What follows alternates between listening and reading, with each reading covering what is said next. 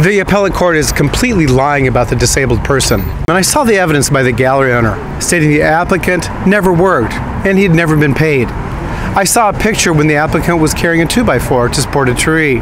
I have read arguments from both parties, and the lawyers had no evidence the applicant had worked at the gallery and was paid any wages.